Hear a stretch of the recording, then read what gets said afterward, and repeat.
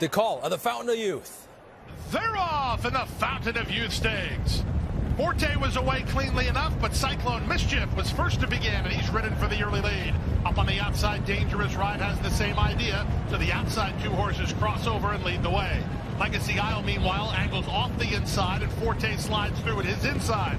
Rocket 10 is next, and Mage is wide on the course. Il Baracolo is headstrong, while third last. Second last, Blazing Sevens. The early trailer is Shadow Dragon. They make their way by an opening quarter, 24 seconds flat. Cyclone Mischief has the lead, and he has the rail. He leads by a length. Over Long Shot, racing second is Dangerous Ride. Out deep on the course in Mage, 3 wide Rocket 10. Perfectly spotted early is Forte. The Breeders' Cup champion is only 3 lengths off the lead, with Legacy Isle on his outside. These top flight horses have gone 5 ahead of Shadow Dragon, then Blazing Sevens, and Il Maracolo. Half a mile to go. They go to the first finish line in the 2023 Fountain of Youth Stakes.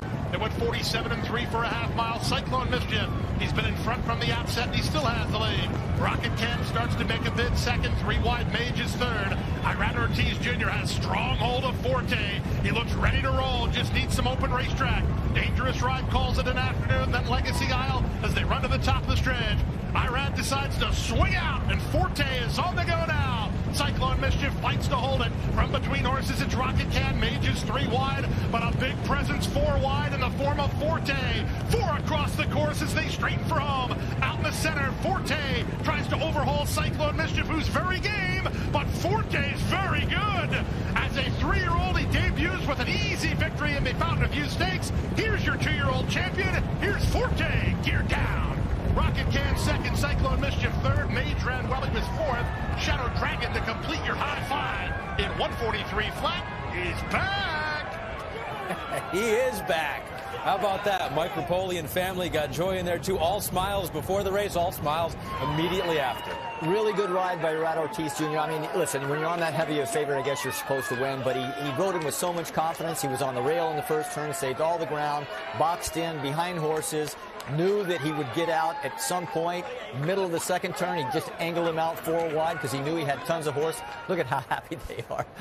And you think that's what Joy told him to do? Exactly that. Clearly the best. That's what the instructions I'm sure she likely gave him. You know, there you see the top of the stretch angling out 4 wide. A dream trip before that, just sitting right there behind a pace. It wasn't terribly fast. But look, when you have the best horse, there's really only 2 concerns in a race like this. Number one, is a horse going to be ready off the layoff? And Todd Pletcher had said everything had gone perfectly for Forte. And you know Todd from the past. The horse is going to be ready. Secondly, is he going to have any bad luck? Is he going to break badly? Is he going to get stopped behind horses? Traffic problems. None of that. And you saw the result. He is clearly, I think, right now, the number 1 rated 3-year-old in America. You've got, of course, Arabian Night now in the Tim Yak Teen Barn on the West Coast. It's probably going to run in either the Arkansas Derby or the Santa Anita Derby.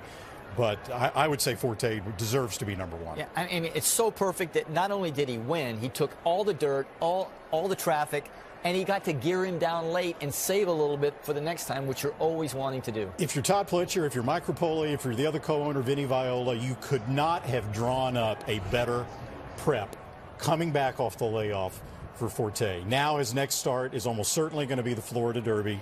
Pletcher told us that if he showed that he handled the track at Gulfstream well, that was going to be the next logical spot as opposed to the Bluegrass. So we can look forward to seeing Forte at Gulfstream Park next time. For the reason that if he runs in the Florida Derby, he gets an extra week between that race and the Kentucky Derby.